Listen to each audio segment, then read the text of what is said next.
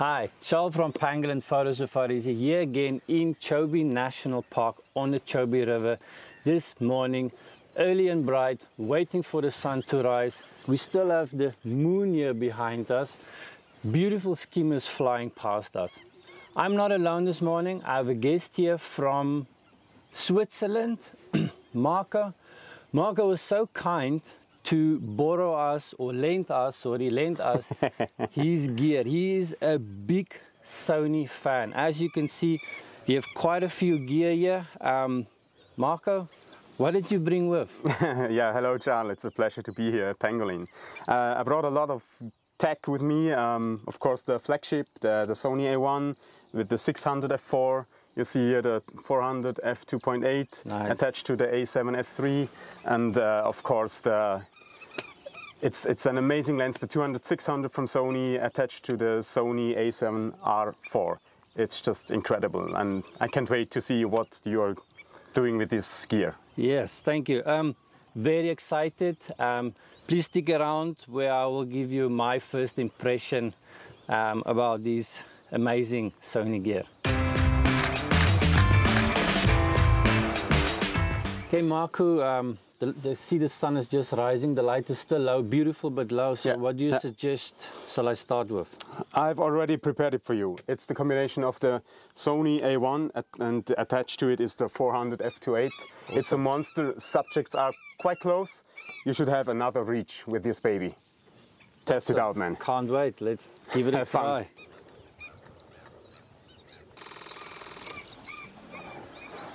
Wow. I have the 400 2.8 Sony lens here in my hand.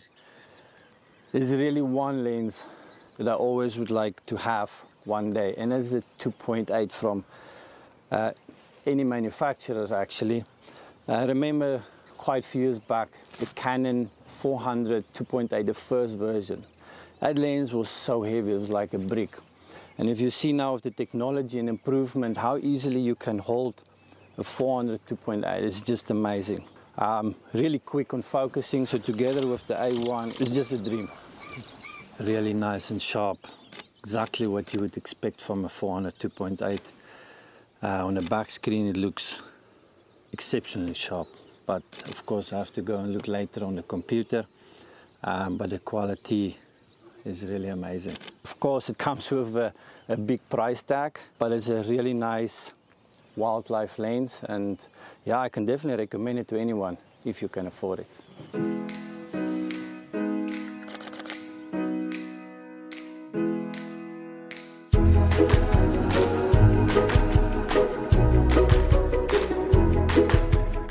I've been testing now the A1 for quite a while, and the eye tracking or the animal tracking on this camera is really good. We were following the skimmers now, and it grabs every single skimmer without any trouble. The only place where I did find where it was jumping a little bit off the skimmer is when we were shooting sort of into the light and the background was dark. So when the skimmer turned and the skimmer is black and the background is black, I had 1 or 2 times it was jumping off that. But other than that, it kept on it the whole time. If you're flying towards me, away from me, I can't fault the focusing, the tracking system at the moment. It's really fun shooting with this, I have to say. And the body feels really good in the hand, especially with the battery grip. It feels like my 1DX in my hand. It feels really good. The 20 frames per second is really amazing. I can see the numbers here. When I look through the viewfinder, it's just rising very quickly, so you're definitely going to need a big card. And something I'm really interested to see, but we'll have to wait when I load the pictures, is that 50 million pixels. The camera provides a lot of customization. There's so many buttons around. I can though see that if you were maybe a Nikon shooter, that this camera will even work even easier for you, just because of the button layout. It's very similar to the Nikon camera bodies, but very nicely built, feels good. Yeah, it's really fun shooting with it.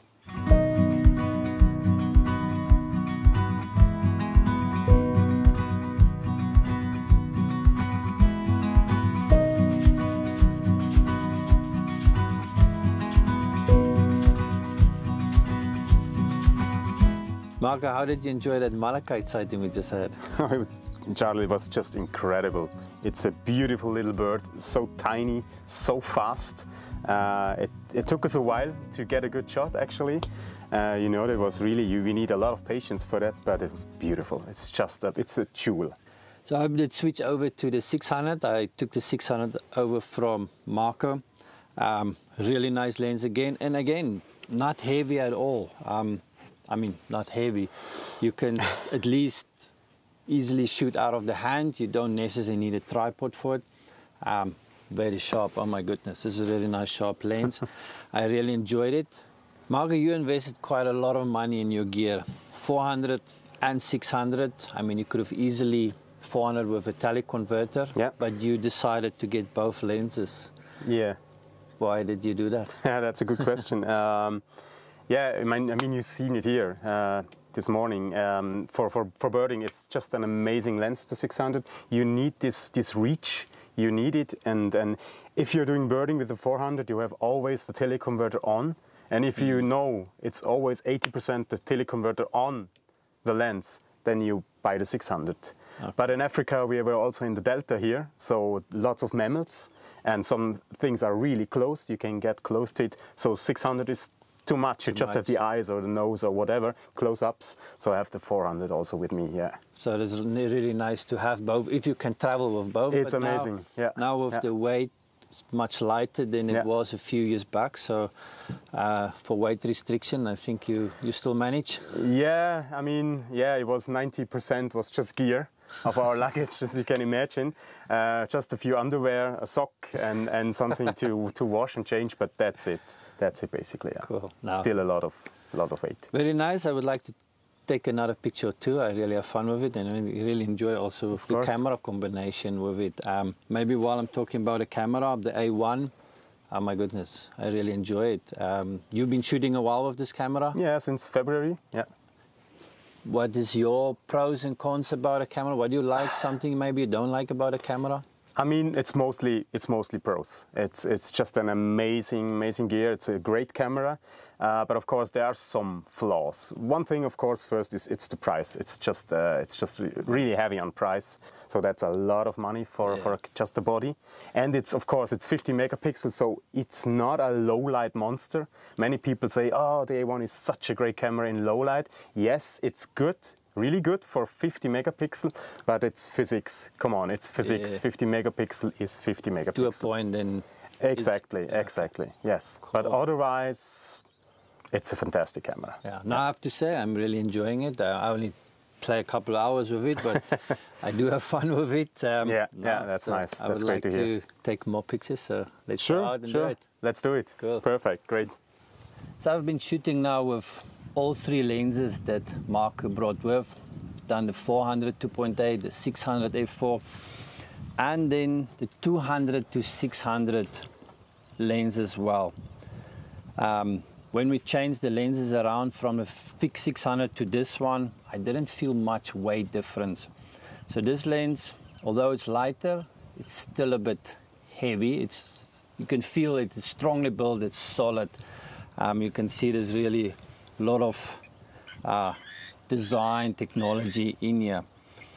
One thing I really like, that I appreciate about this lens from Sony, is this internal zoom. Yeah. I think this will prevent a lot of moisture and dust sucking in with that front barrel not extending and coming in. So, I mean, big thumbs up for Sony designing this lens like this. I mean, you have 200 to 600 and it zooms so easily, and it's just with a flick of your fingers basically. So when you shoot this Skimmers far away, 600 full, but sometimes they came a bit close and it's just that small flick. This I really enjoyed. I think this is such a good lens for wildlife and for anybody. Ideal lens for here for Chobe. A lot of birds here, and we also have mammals. And it's not expensive, this lens. No, it's a bargain. It's a very affordable lens and really sharp. I mean, I've only looked now at some of the pictures on the back screen, the viewfinder, and they're really sharp, even on 6.3. A lot of these lenses, you found that on 6.3, wide open, you can get it a little bit soft. The ones I got, was surprisingly sharp, really sharp. For a zoom lens, I was really impressed. I think it's a very good build. I don't know how much you use this lens with two beautiful primes in your hand. Yeah, to be honest with you, I don't use it that often. I rather miss one or two shots maybe, but I have the shots I want with the look I want. But I mean, if I really had to travel super light, that's my weapon of choice. This one, yeah. Definitely. No, I can see. Yeah, it's a great lens and camera combination. Absolutely, yeah. It's a dream. I believe it is lighter than the 150-600 from Sigma, the sport version. Yeah, but it's definitely more heavy than the contemporary one. I can. Yeah, definitely. Yeah. Quite a few 100 grams, I think. Yeah. Marco, again, thank you so much for this amazing opportunity to be able to play a little bit with your gear. It was now really nice also to have the feeling of the Sony, how they work. One camera I didn't have time now to play around with was the A7R IV. Yeah, maybe you can just give a little bit your feeling about it. Yeah, I mean, I have it with me. And it's a great camera, especially for static subjects. But the autofocus system is definitely not on par with the A1. You have these blackouts. It's like some DSLR style blackouts, so it's not really good for birds in flight and fast-moving subjects. But if something is static or just slow-moving, it's an awesome camera, and the 61 megapixels you can crop in like crazy, and it gives you so much detail. But yeah, and the other downside, of course, 61 megapixel is it's not a low-light monster. It's ISO 3200. It's getting quite noisy, and afterwards you have to really decide what picture you like or you don't like. Yeah. Most you probably won't like because it's too noisy. So it's rather better than go maybe 10 megapixels down and rather invest in this. I'm sure there's a big price difference. It is quite a big price difference. Yeah, I mean, as an all-round camera, it's amazing for portraits, for sports. It's okay. It's a great camera. But if you're really into it and you're an enthusiast and you love wildlife and birding is your thing, from Sony, the best camera to get is the A1. So you have to pay the price. Yeah, thank you again, Marco, for joining us. Thank you for this opportunity again. It really had fun. Thank you. And I hope you enjoyed it. It was awesome. It was epic. It was one of the greatest trips I've ever had. It was really, really nice at Pangolin Photo Safaris. I just can highly recommend it to anyone to get here on the Chobe and take some amazing pictures. The coaches are great. It's just phenomenal. Thank you very much for having me here. It was a pleasure. I will come back, definitely. That's what I wanted to ask. I knew that. Thank you. And I really hope to see you. Thank you guys. Thank you, Charles. Thank you so much.